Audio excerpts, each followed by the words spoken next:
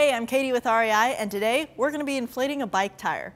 This process is the same regardless of what kind of valve you have, but Schrader and Presta are both common. Since Presta is slightly more complicated, we'll do that one today.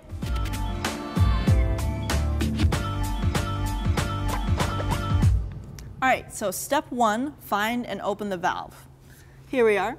I like to rotate it so that the valve is down at the bottom of the tire. Just personal preference. It makes it a little easier to use the pump, but it's not necessary. It'll work the same regardless of where the valve is on the tire. Next up, take the cap off if you have one. No worries if not. And unscrew the nut so it's up at the top of the valve rather than sitting down at the stem. You should be able to press on the valve and let a little bit of air out to know that you have the nut up all the way and to make sure the valve isn't stuck or clogged. Now we have our bike pump. Most pumps have a lever attachment like this. You can pull the lever up to lock it in. Some of them have a press-on attachment. Either is fine. Push it onto the valve, pull the lever up to lock it into place, and now we're ready to add air. You can add air up to the PSI that's labeled on the side of your tire.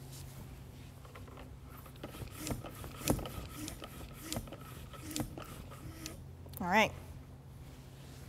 Now we just do all those steps in reverse.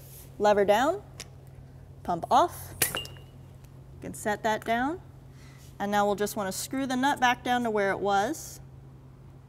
You can press on the valve again to make sure there's no air coming out. Cap back on, and you're good to go. So that's all there is to it. A quick note on bike pumps, most of these guys will handle Schrader and Presta valves just fine. If you happen to find one that only does one type of valve, usually it just requires a little adapter to go from Schrader to Presta, and you're good to go. If you're curious for more, check out our other bike videos and subscribe, and until then, we will see you next time.